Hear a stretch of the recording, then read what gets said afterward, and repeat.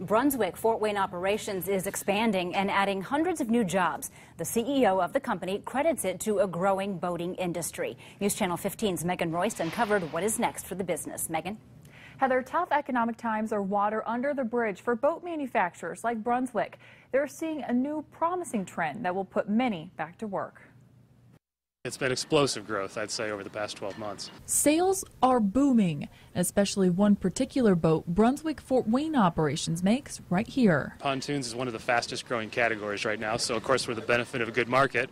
But too, the innovation and the quality that our employees put in design, this product over here is a great example of that, is actually allowing us to grow faster than even the market. As the demand kept on growing, Brunswick made the choice to buy the old Lincoln Food Service building on Hadley Road.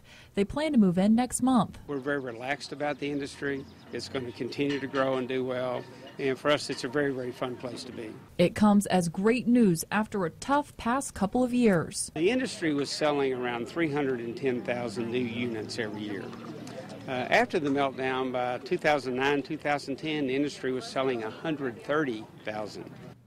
Brunswick plans to hire 200 more people, and they've already added nearly 30 in Studio 15. Megan Royce, News Channel 15.